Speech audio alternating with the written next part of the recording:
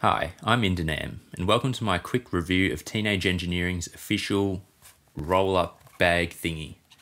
Let's get into it.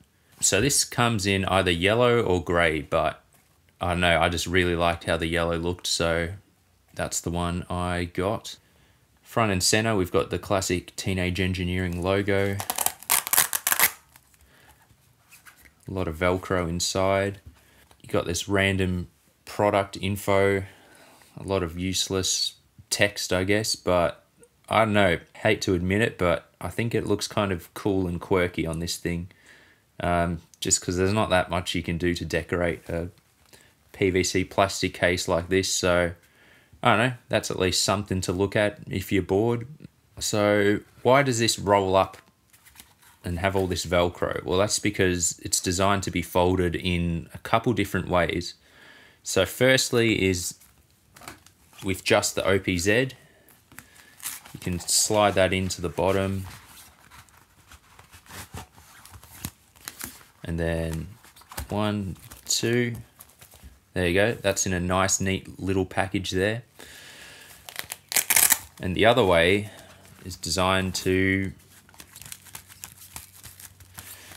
use as a bit more of a bigger bag like this, so you can fit a few extra OPZ accessories in there. So let's have a test and see how much junk we can fit in here. Let's try a pocket operator, some headphones, and charging cable, because in some of the images there they had the pocket operator there, so may as well put that to the test.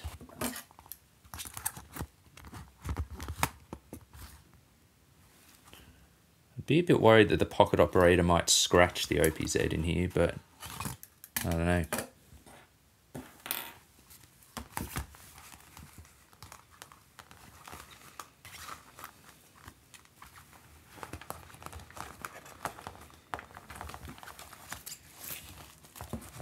I mean, yeah, it's pretty evident that you can fit cables in pretty easily.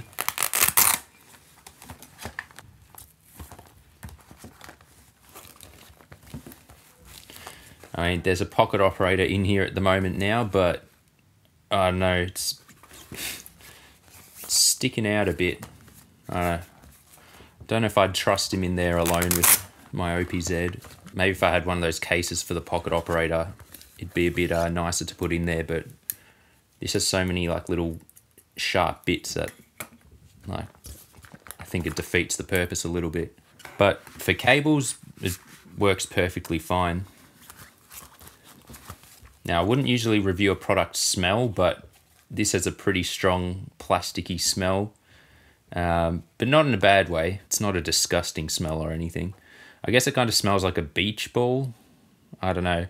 I'm not going to sniff it on camera, just take my word for it. And the material itself, I mean, it's pretty thin, but when you've got your OPZ folded over in its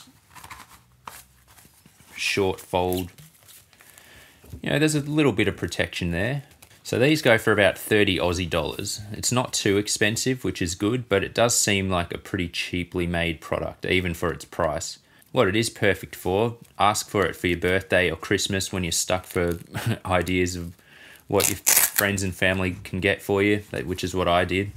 And that way you don't feel ripped off and you can enjoy it for what it is. It is the cheapest official case, and while it wouldn't protect very much from fall damage, it'll probably protect from other objects scratching it in a backpack.